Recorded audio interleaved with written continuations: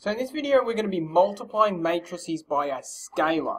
A scalar is simply a number that scales our matrix up or scales our matrix down. Very, very straightforward. So I've got two matrices here and I'm going to find 2 times A.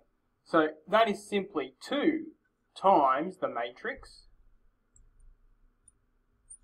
And that's 2 times every element in the matrix. Essentially I'm just doubling the matrix. So it's going to be 2 times 2, which is 4, 2 times negative 3, which is negative 6, 2 times 4, which is 8, and 2 times 1, which is 2. 2a is 4, negative 6, 8, 2. Alright. Negative 3b is just negative 3 times that B matrix. Alright, negative 3 times 3 is negative 9. Negative 3 times 3 is negative 9. Negative 3 times negative 3 is positive 9. And negative 3 times negative 2 is positive 6.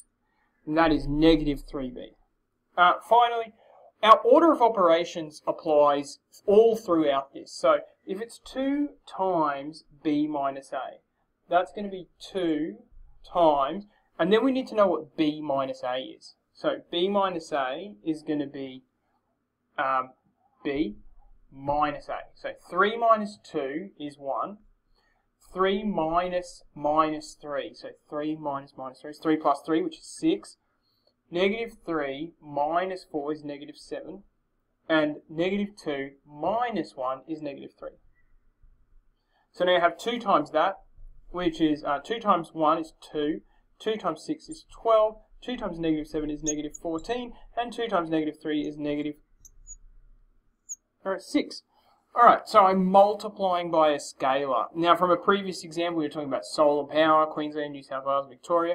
Multiplying by a scalar is just saying if we increased energy production in those places, if we doubled it, if we tripled it, if we increased it by 10%, multiply it by 1.1, multiply it by 2, multiply it by 3. That's what we're doing here, multiplying by a scalar.